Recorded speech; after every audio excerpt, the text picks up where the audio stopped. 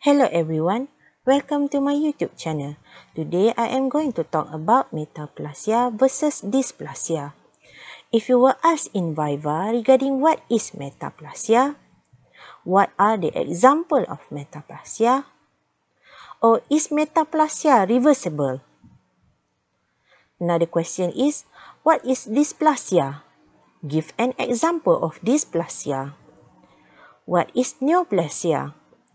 What is CIN? Cervical intraepithelial neoplasia. I hope in this video, you will find the answer to those questions. Before we start, there is always a disclaimer. And the disclaimer is the same in all my videos. Thank you. Now let's begin.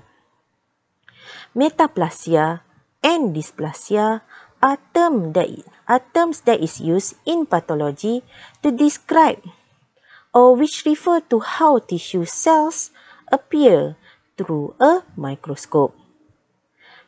Before we start to describe the difference between metaplasia and dysplasia, just know that there is a similarities between metaplasia and dysplasia.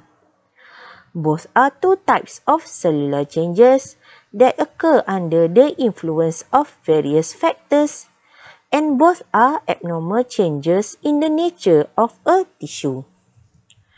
What are the difference between metaplasia versus dysplasia? First, we talk about the definition itself.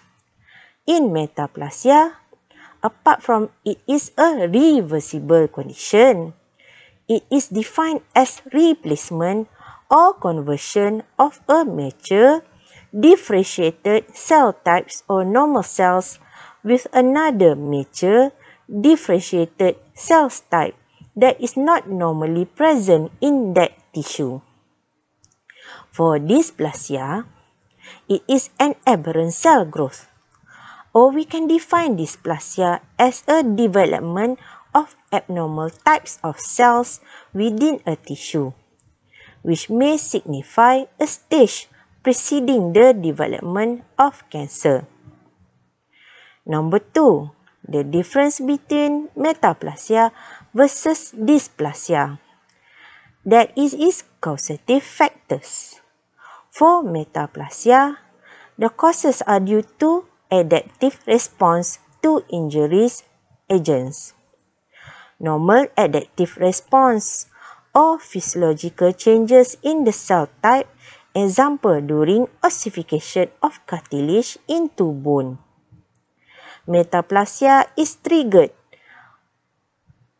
as a result of environmental stimuli, either for example excessive acid, bar, cigarette smoke, and alcohol consumption, or by the actions of microorganisms, example Helicobacter pylori and HPV, human papilloma virus.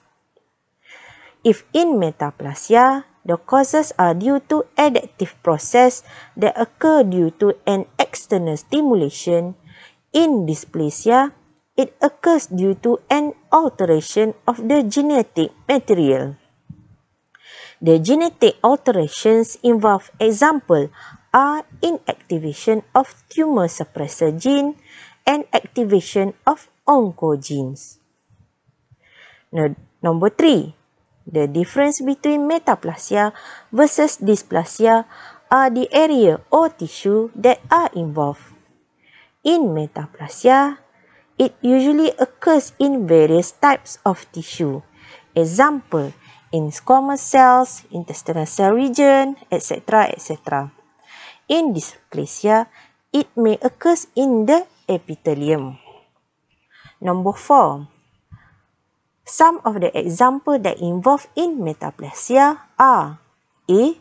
The change of respiratory epithelium of a chronic smoker into squamous epithelium due to irritation of the tobacco smoke. B. The change of squamous epithelium into columnar epithelium causing a Barrett's esophagus due to acid reflux. Number C. The change of glandular epithelium into squamous epithelium due to the low pH of the vagina. Some of the examples of dysplasia include the following. A. Cervical intraepithelial neoplasia, CIN. It is a dysplasia of the uterine cervix that may lead to cervical cancer. It is also known as cervical dysplasia. B. Chemical injury in the bronchi. It may be observed among cigarette smokers where there are somatic genetic changes. C. Septo-optic dysplasia. It is a disorder of an early brain development. It is defined by three characteristic features: pituitary gland hypoplasia, abnormal development of along the midline of the brain, and underdevelopment or hypoplasia of the optic nerve. Additional note regarding the cervical intraepithelial neoplasia, CIN. What is CIN? It is a precancerous condition whereby there is an abnormal cells growth on the surface of the cervix. Intraepithelial means that the cells are present on the surface of the epithelial tissue of the cervix. What is the definition of neoplasia? It is an abnormal growth of new cells or tissue. What is the classification of cervical intraepithelial neoplasia, CIN? It is classified according to the epithelial tissue involvement. For low-grade neoplasia, CIN1, the dysplasia only involves 1/3 thickness of the epithelium. In CIN1, there is low potential for progression to malignancy and high potential for regression of dysplasia, especially in a young female. This is due to the intact immune response system and rapid turnover of cells on the cervix. For CIN2 and 3, CIN again is cervical intraepithelial neoplasia. Both are considered a high-grade lesion. There are higher potential for progression and lower potential for regression. For CIN2, there is an abnormal changes about 2/3 of the epithelial layers. For CIN3, it affects more than 2/3 of the epithelium. Finally, number 5. Regarding the difference between metaplasia versus dysplasia, whether it is reversible or irreversible condition. For metaplasia, generally, most can return to normal conditions if the stimulus is removed. That means it is reversible. It does not lead to formation of cancer. Unfortunately, there are some exceptions. Some metaplasia condition, example, Barrett esophagus, is a precancerous condition. In addition, a metaplasia unaddressed for a considerable time period can become dysplasia and turn into cancer. For dysplasia, the number 5 difference is whether reversible or irreversible. Generally, in dysplasia, most are irreversible condition or process. Most of the dysplasia will lead to cancer predisposition. Summary regarding the difference between metaplasia versus dysplasia are: number 1, the definition itself.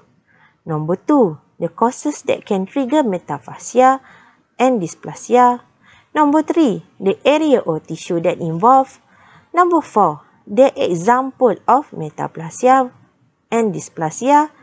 And finally, number 5, whether metaplasia or dysplasia are reversible or irreversible. Okay, that's all for today. I hope you have gained some knowledge from this video. See you next time. Bye.